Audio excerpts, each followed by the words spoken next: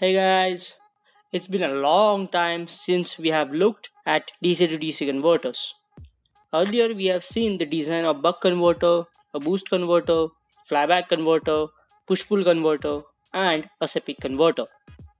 This time, we are going to check about the forward converter, its working, disadvantages, and advantages.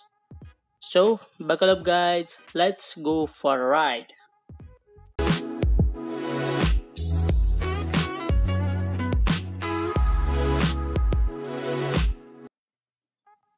The topology of the forward converter is slightly different than a flyback converter. The forward converter consists of a MOSFET, two diodes, a transformer, inductor, and an output capacitor.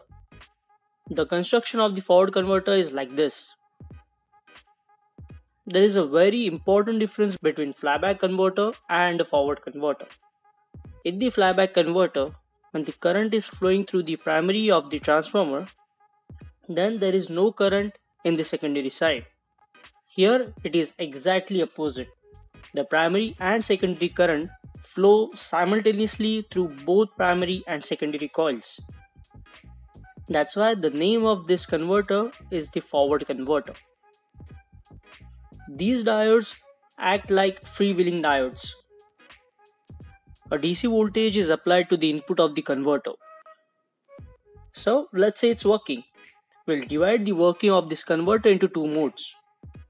First, when the MOSFET Q1 is turned on, and second, when the MOSFET is turned off. In the first mode, when the MOSFET is turned on, the current starts flowing through the primary, and due to electromagnetic induction, the current in the secondary winding flows in this direction. So D1 gets forward biased, and the voltage between primary and secondary is related to turns ratio. That is, primary voltage upon secondary voltage is equal to primary number of turns upon secondary number of turns. So diode D1 provides the current to the output filter L1 and C1. So this filter removes the ripple and provides DC voltage to the load. At this point, the load voltage is given by this formula. Now, in this second mode of operation, the current in the primary and secondary winding falls to 0, but due to sudden change in the current and stored energy in the inductor L1, according to the formula V is equal to L di by dt, the flyback voltage induces in the inductor and the polarity of current gets reversed. So the diode D2 gets forward biased and it provides the power to the output even if the primary side of the transformer is off.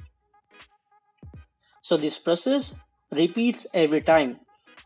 The switching of the MOSFET is dependent on the pulse width modulation, and the duty cycle of this switching is given by on time upon off time of the MOSFET.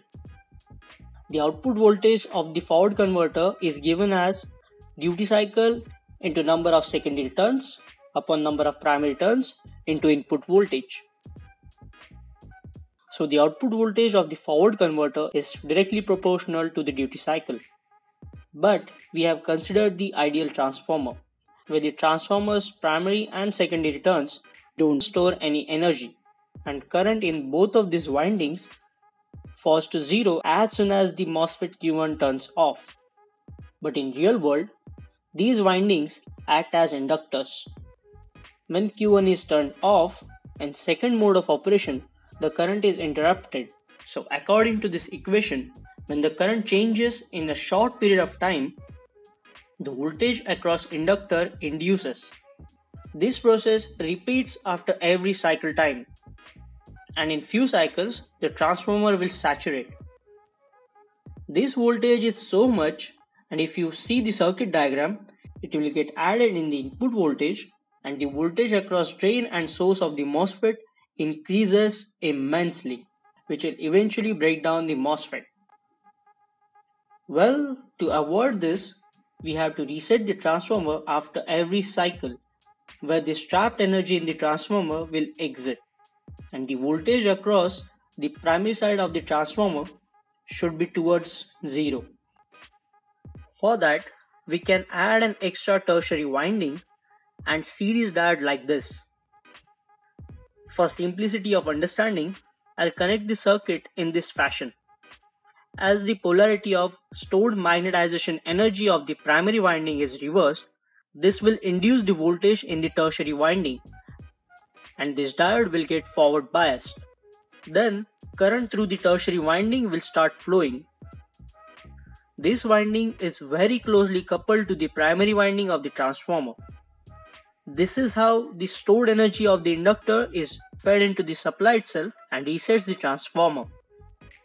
Even when the switch is turned on, the voltage will induce in the tertiary winding. But as the diode gets reverse biased, there will be no current flowing through this circuit. Let's see the working of this forward converter with tertiary winding by understanding the waveforms at each stage and component. This is the PWM given at the gate of the MOSFET. So when the gate pulse is high, MOSFET turns on and the voltage across MOSFET is 0.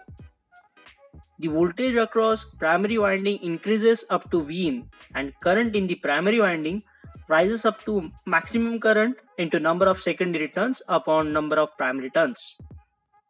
The voltage across D3 is shown here. We'll name this quantity as minus VD3. Simultaneously, voltage across the secondary winding increases. Because of that, the current passing through the inductor L1 is also increasing. So the output voltage across the load is constant DC filtered by this LC filter. Now when the MOSFET is turned off, the voltage across the MOSFET rises due to stored energy in the primary winding. At this time, the diode D3 is forward biased and it starts conducting, so the voltage across D3 is 0. The voltage across primary winding of the transformer will be like this. And as the switch is off, the current will be 0.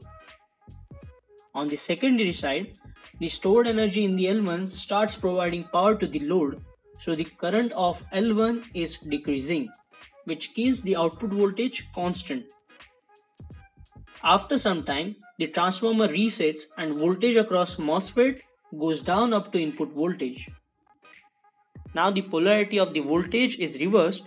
The voltage across D3 will be minus Vin. Similarly, the voltage and current across primary winding of the transformer will be 0. The current of the inductor keeps decreasing in this phase as well, providing power to the output, and voltage of the load is maintained constant. So there are 3 steps of working of a forward converter, and this process repeats every time to get the constant power at the output.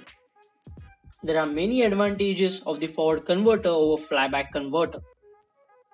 The transformer copper losses in the forward converter are lower as compared to same powered flyback converter. Since the energy stored in the output inductor is available to the load directly, the value of the capacitor C1 is quite small because it is only reducing the output ripple. Peak current of the MOSFET will be lower than flyback converters. However, there is a big disadvantage of this converter, which is the cost. The cost of the converter increases due to extra inductor and diodes. So that's it for now. If you have any question, let me know in the comment section. Hit the like button if you like this video, subscribe to my channel, and finally, thanks for watching.